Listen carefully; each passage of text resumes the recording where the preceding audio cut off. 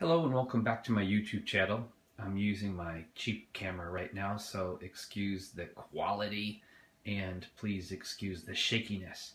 But I live in California and I want to let you know or show you what I've been doing the last couple years to help with water. Water's really expensive here too, so it helps me. I either have a bucket, like a 5-gallon Home Depot bucket, or I have my watering can, which is even more efficient, right here at the kitchen sink.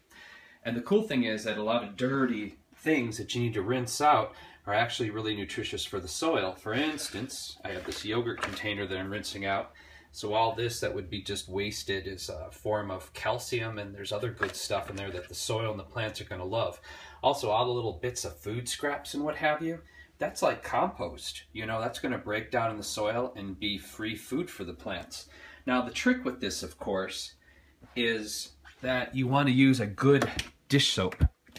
So we're using a natural dish soap, so it's much lighter, it doesn't have a lot of poisons in it, and it's concentrated, so you don't have to use a lot of it.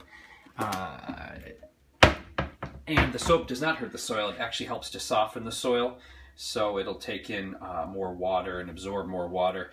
And so I just wanted to show you that we pour very little water down the drain, except for what's in the toilets right now, and when I have to use a harsh solution, which is rare. Mainly, almost all of my water that I wash dishes with goes from here into here and then out there into the garden. And it's a great way to save water, feed your plants, and to help with this water crisis. And it doesn't take that much time. So do what you can, be smart. The future is going to be all about adaptability.